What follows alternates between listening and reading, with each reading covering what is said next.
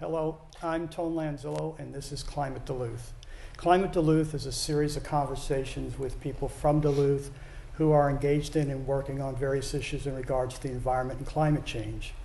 Today, I'm extremely pleased to have with us Stine Myrah and Kayla Lobbins with the Minnesota Public Interest Research Group at UMD. Welcome. Why don't you start and just tell us a little bit about MPIRG and some of the projects and initiatives of the organization? So MPIRG, Minnesota Public Interest Research Group, as you said, we've been around since 1971. We work on issues regarding economic, environmental, and social justice. So we've done a lot of things. The first major thing that kind of kicked off MPIRG was getting the boundary waters to be a paddle-only zone. And a fun fact, actually, is there are PIRGs, as they call them, around the country, and MPIRG was actually the first one. So there's PIRGs, there's WISPIRG, there's CalPIRG, there's lots of different ones. There's also a US PIRG. So we're really excited to have kicked off a movement of student activism and nonprofit work. So it's been really fun. Okay. What are some of the projects and initiatives you're working on, say, this year at UMD? So every year we do a really big Get Out the Vote campaign, so every fall. This last fall we worked heavily with the local elections, and then this upcoming fall we'll be focusing on the presidential elections and everything. And so a big part of civic engagement is just like getting out and voting.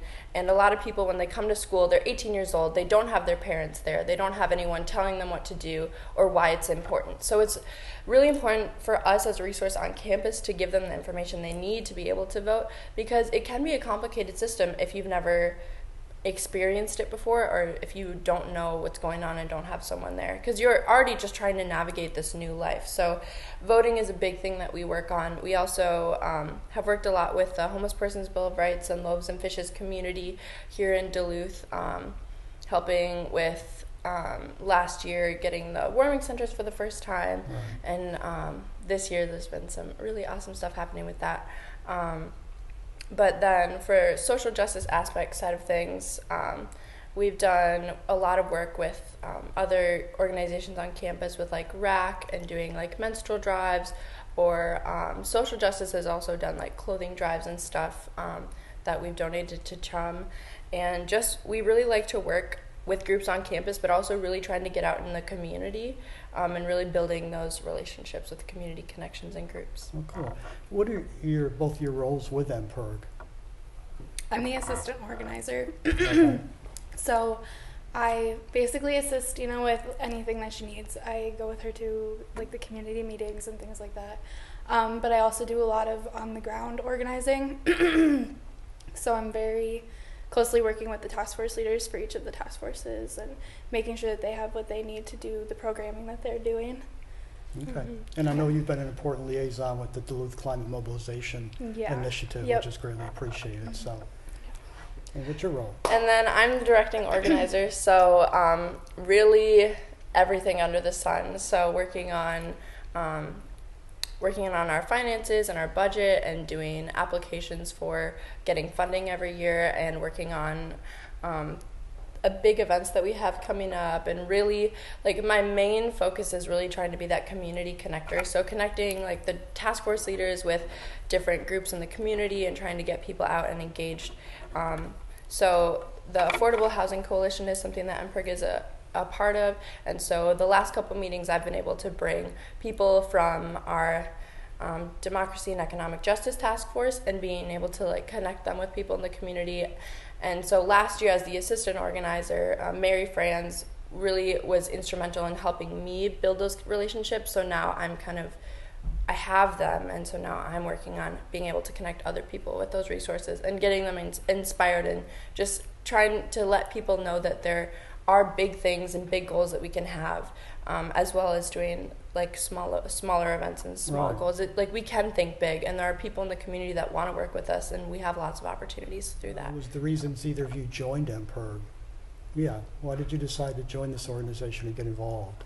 I joined mostly to get involved on campus. I think that was my first reason, but very quickly I got involved in the activism side of it, and it kind of changed the course of like my school career, I guess. I was a biology major, and now I'm an environment and sustainability major. I spent my first semester in MPIRG as a general member of the environmental task force, and it kind of all went from there. And then I was a task force leader the next year, and then I met you, and we did the first summit, and now I'm a staff person.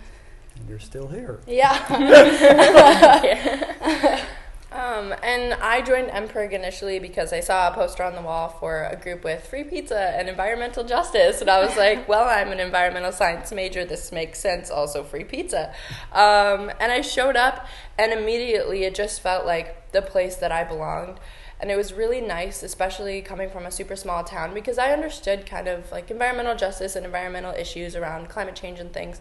But I don't think I'd ever heard the term social justice, and I didn't understand a lot of intricacies that come from being in a big city, because like in my small town, I never saw a homeless person ever, and I never, like most of the people, either issues were like buried deep down, and so I didn't really see a lot of things going on.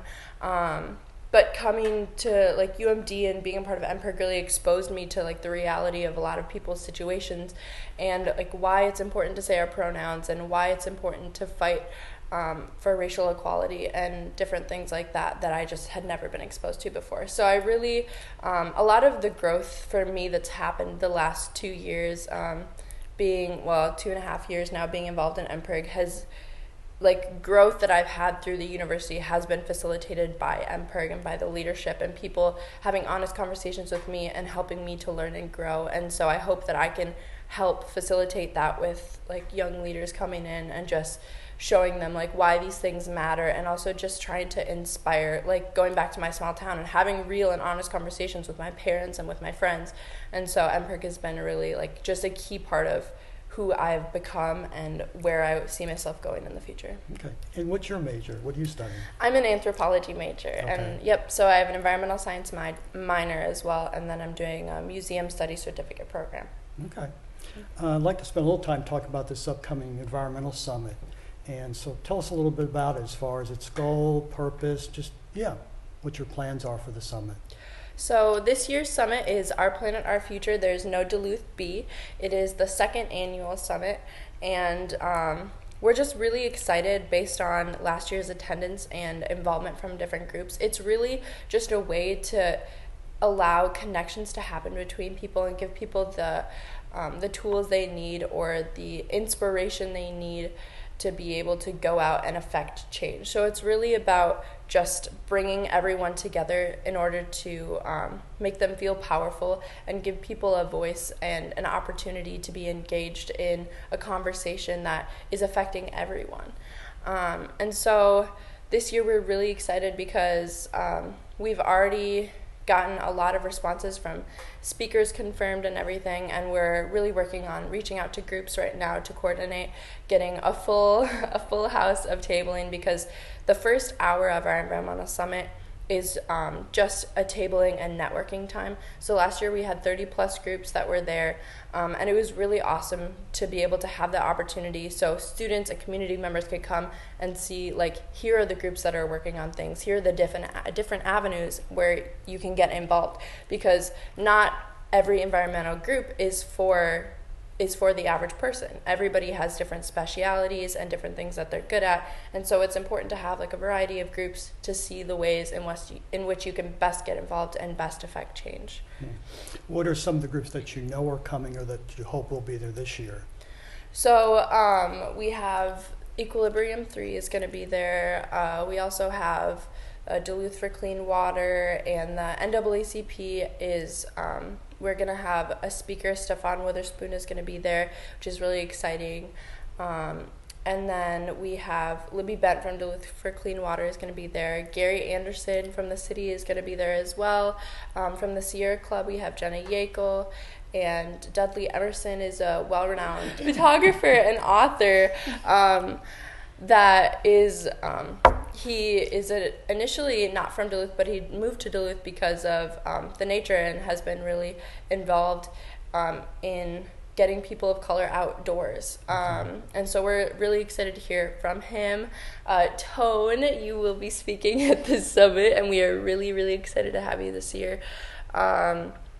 Yeah, we have a lot of groups coming, and we have a lot of excitement for the kind of things we're going to hear from our speakers. Okay.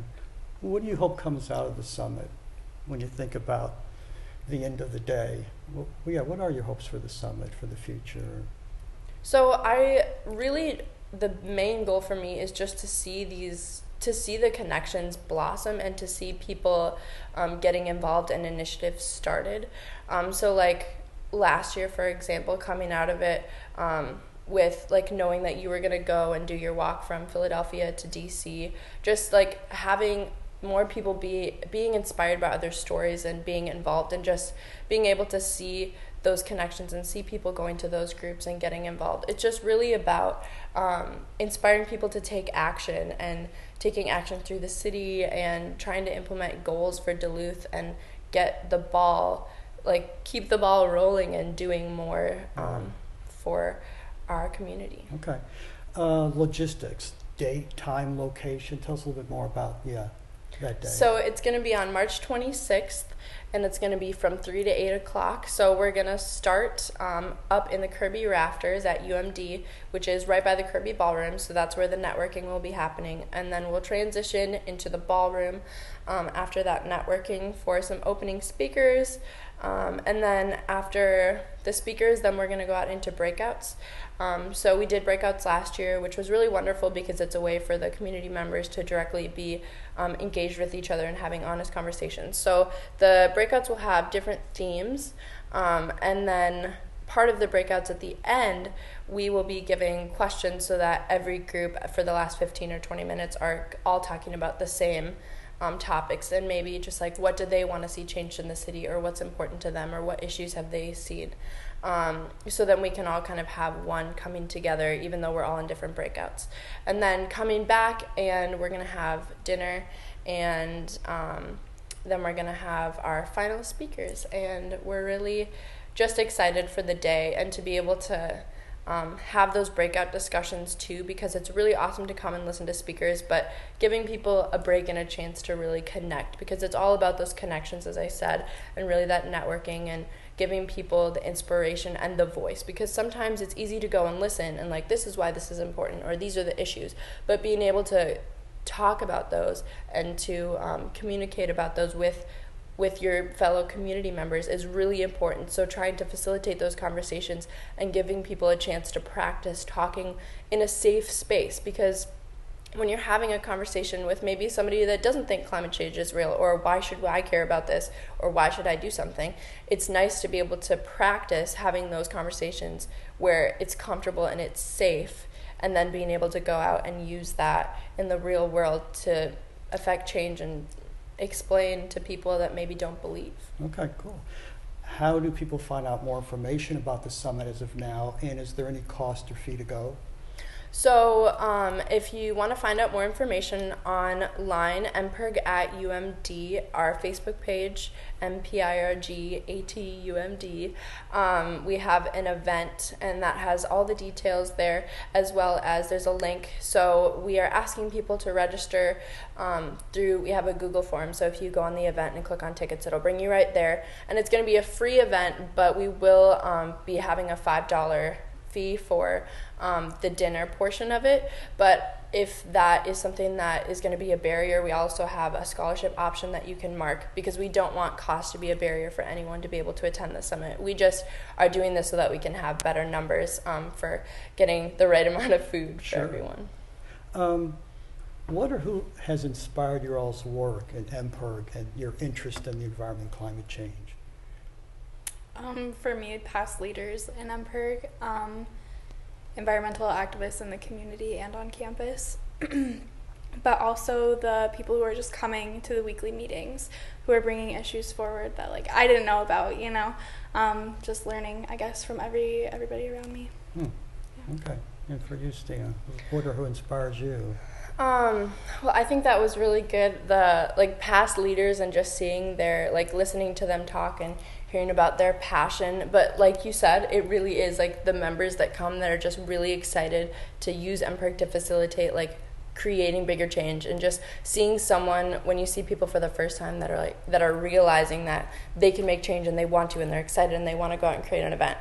But if I'm being really honest, Tone, you are a huge inspiration to me, and you have been ever since last year when you came and you spoke so eloquently at our MPIRG meeting. It's people like you that have dedicated their lives to this. It just makes me think like I can do more, and it inspires me to be better every day. Okay, that was unexpected, but thank you.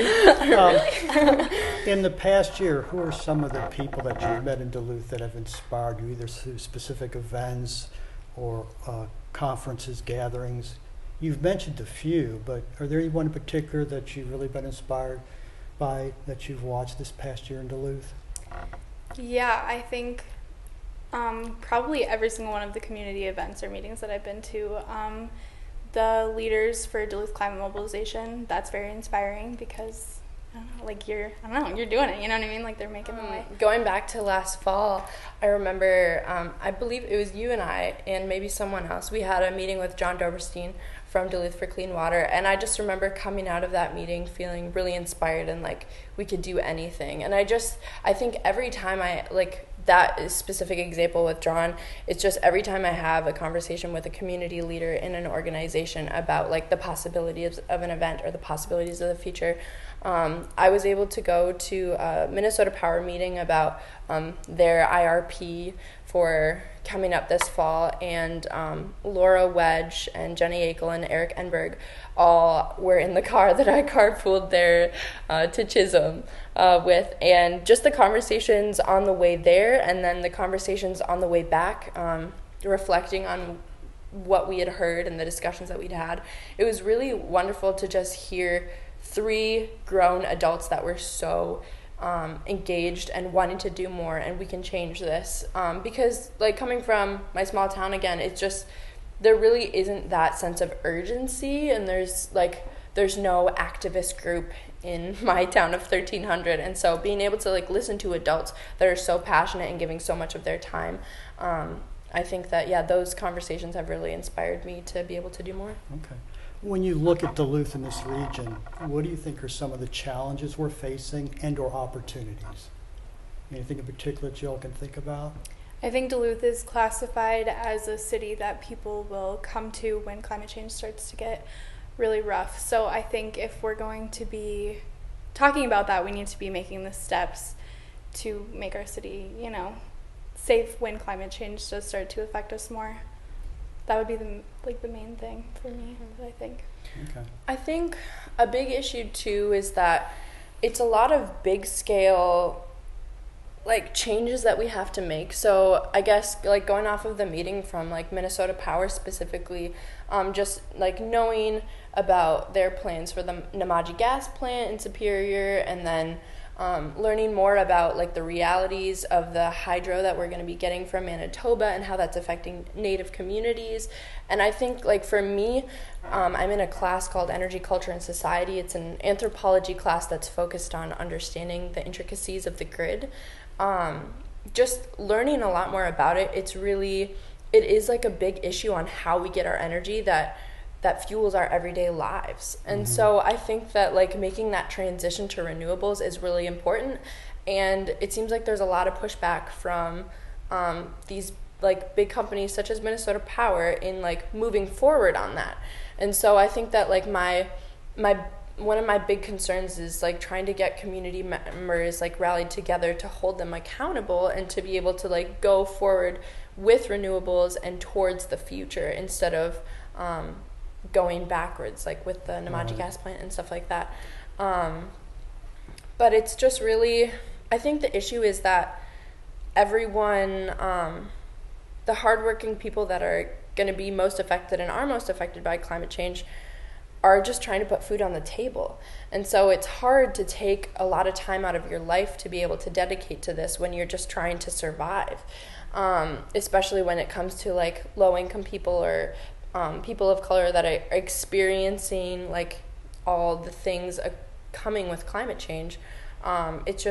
It's really hard. And so it's trying to be able to rally people together, but then also understanding the limitations of kind of like how much extra time people have to do that, and just knowing like as a privileged person to be able to use my time to try and affect change. Okay. I know I spent a lot of time at UMD, and there's some great people there. Who are some of the people at UMD that you all work with and or will be at the summit that you know of? For me, the first one that comes to mind is one of my professors, Teresa Bertassi. She's a new professor at UMD, but she's my favorite by far. Really? Yeah, Okay. she really brings her personal experiences into the classroom, which I think is something that is unique and not done a lot in education. But yeah, she brings a lot of new perspectives. She's going to be a breakout leader at the summit. Okay, That's good. exciting. Another one is Libby Bent, as Stine mentioned earlier. Right. She's an amazing speaker for Duluth for Clean Water. And one of my professors, Catherine Millen, is going to be at the summit working on a breakout around issues that she's worked on and about the grid and how we get our energy and stuff like that. And then the Office of Sustainability is going to be there doing a breakout on renewable or make your own products and such, as well as the Swenson College of Science and Engineering outreach team is actually a sponsor, and they're going to be bringing a group of middle schoolers to talk about a solar project that they are working on as well. So we're really having good engagement with the people on campus and excited to engage both students and as well as professors in our summit. I know in conversations you all talked about reaching out to high school students since last year. What are some of the efforts that you're going to try to do to reach out to high school students? Anything in particular? Or? Yeah. So I guess going back to MPIRG in general, we have a board, and so right now one of our new initiatives is to get high school students on that board. So we have a high school student from East as well as from Harbor City School, and we're working with Helen Klana, who's a senior at Denfeld, to be able to make those community connections in order to have them working closely with our leaders to be able to help plan things like the environmental summit and having all the stakeholders involved when doing such big work that affects them as well, especially because they're doing such great work with the climate strikes and everything, and acknowledging their work and including them in that conversation. So yeah, we're really excited to have MPIRG students working directly with the high school people through our board. Okay. Out of curiosity, what are your all's plans after college?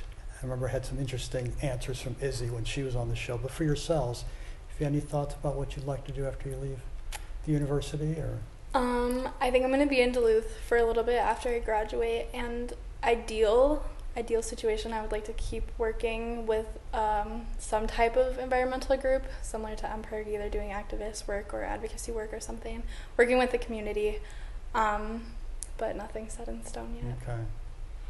And I kind of have a wide range of interests, and I'll be having some experiences this summer that will help me kind of narrow down exactly what I want to do.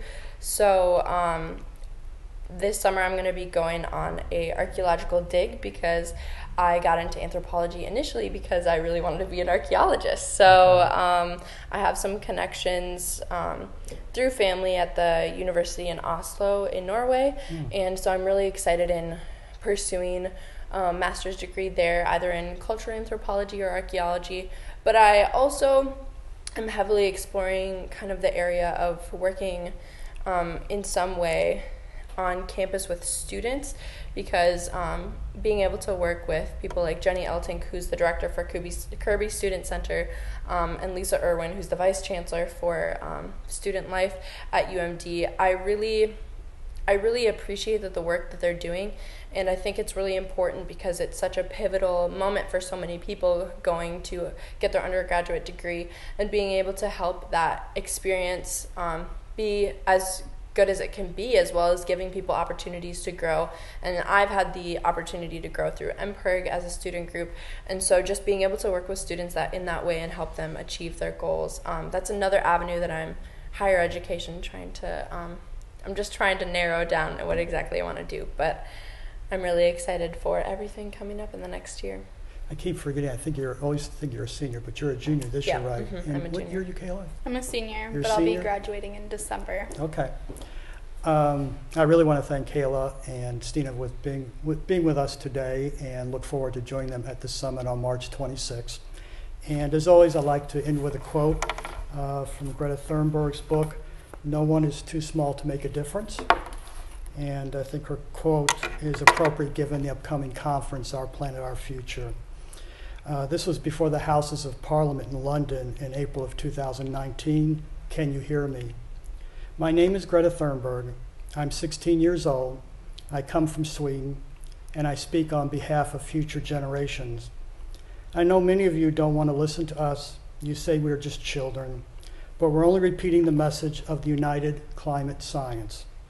Many of you appear concerned that we're wasting valuable lesson time, but I assure you we will go back to school the moment you start listening to science and give us a future. Is it really that too much to ask? Many people say that we don't have any solutions to the climate crisis, and they're right, because how could we? How do you solve the greatest crisis that humanity has ever faced? How do you solve a war? How do you solve going to the moon for the first time? How do you solve inventing new inventions? The climate crisis is both the easiest and the hardest issue we've ever faced. The easiest because we know what we must do. We must stop the emissions of greenhouse gases. The hardest because our current economics are still totally dependent on burning fossil fuels and thereby destroying ecosystems in order to create everlasting economic growth. So exactly how do we solve that, you ask? The children are striking for the climate. Avoiding climate breakdown will require cathedral thinking. We must lay the foundation while we may not know exactly how to build the ceiling. Sometimes we just simply have to find a way. The moment we decide to fulfill something, we can do anything. And I'm sure that the moment we start behaving as if we were in an emergency, we can avoid climate and ecological catastrophe. Humans are very adaptable. We can still fix this, but the opportunity to do so will not last for so long. We must start today. We have no more excuses. Take care.